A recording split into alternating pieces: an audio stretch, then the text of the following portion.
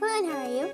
So I had this idea. Since today is the 1st of March, I thought it might be kind of a neat idea to make a video about my TBR pile for this month. It really sucks because with school and life and stuff, I haven't been reading nearly as much as I want to lately, and I basically had a reading slump all of 2015. So I've decided on 5 books that I really want to finish this month, and then maybe make a video at the end of the month if I finish them and talk about them and my thoughts, my opinions, and what I liked, what I didn't like, my favorite, my least favorite, all that fun stuff. So yeah, here we go. The first book that I want to read is The Da Vinci Code. I started reading this a couple years ago and I got a couple chapters in, but I want to start fresh on it. I love the movie. The movie, it's a very interesting concept to me, so I really want to read this book.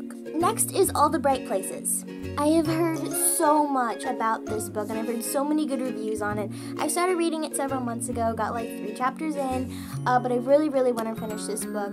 From what I've read so far, I really like it. I like the characters. Kind of reminds me a little bit of like Fault in Our Stars kind of thing. I know it's not that type of story, I don't think, but that's kind of the vibe I get from it. I'm very excited to hopefully read this book. Next is Cinder, the first in the Lunar Chronicles. I heard so much about the series, and I know that like the newest book just came out, so I really want to jump on the bandwagon and read this series. So I gotta get the first book out of the way.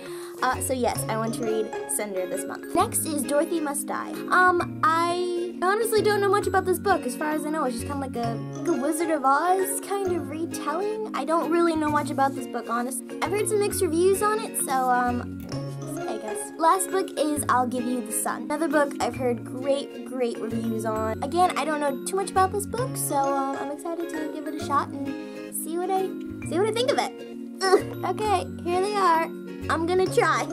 This is my TBR pile for March 2016.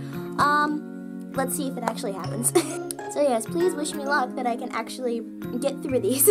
See how I do by the end of the month. I don't have anything else at this point.